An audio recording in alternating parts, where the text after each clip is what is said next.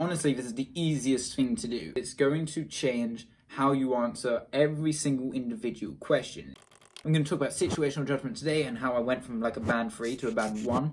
And then next week, I'm going to talk about abstract reasoning and how I went from a 400 something to an 820. So if you're excited for either of these videos, make sure you smash that subscribe button.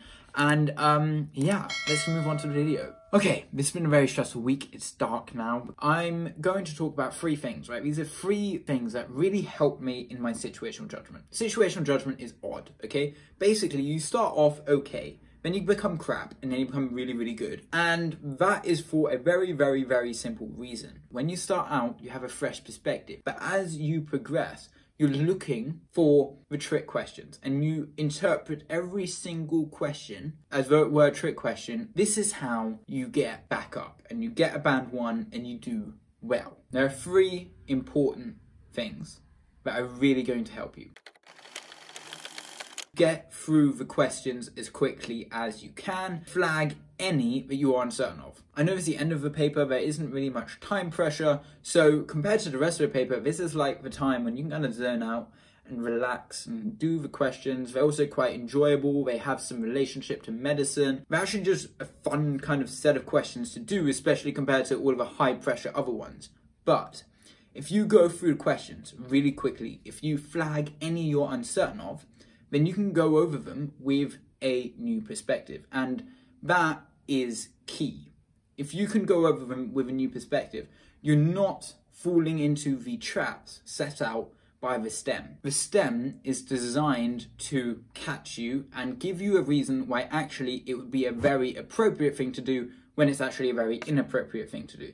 It just likes doing that. It's just its goal. So if you come back to the questions you are uncertain of, and are looking at the questions without the bias provided by the STEM, you actually have a completely different perspective. What I actually found is sometimes I'd put something as a very appropriate thing to do and changed my mind and decided actually that's a very inappropriate thing to do.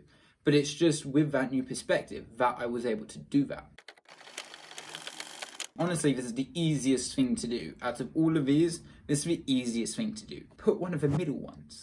Okay, the probability that you don't get it wrong is 75%. If you pick one of the outside ones, it moves up to 50%. That's double the probability of you getting it wrong. So if you're a bit uncertain, then use your judgment, but just pick middle ones. It's just a smart move to do.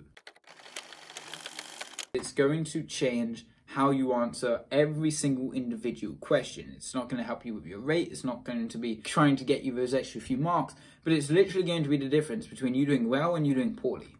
And that is to put yourself into the shoes of whoever is, I guess, marking or invigilating that person. So if you're a junior doctor, put yourself in the shoes of a consultant. If you're a med student, put yourself in the shoes of your academic tutor.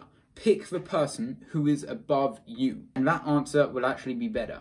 Because what they try to do in the STEM, like I've said before, is try to trick you into thinking actually that's an appropriate thing to do, when most of the time it's really not. So think about it in the perspective of the academic tutor, of the consultant, of the person in charge. When in doubt, GMC, what would they want you to do? Just look at it above down. Don't be the dumb person who decides, actually, it would be very appropriate for me to go and get a glass of water during surgery. Nay. I hope this video has really helped you in the sense of just identifying 3 big, really important things that if you hone, you can actually really improve your grade. If that is the case, then please subscribe so you don't miss out on my abstract reasoning one, which is how I got from like 400 something or a very low score to 820.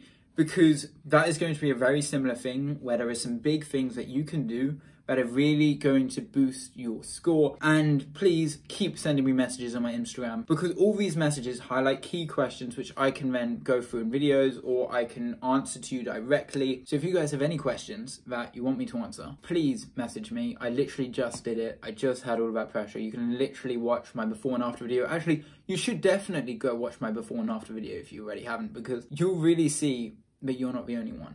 So yeah, thank you for watching. Please like and subscribe. I'm so excited to see you next week, and goodbye.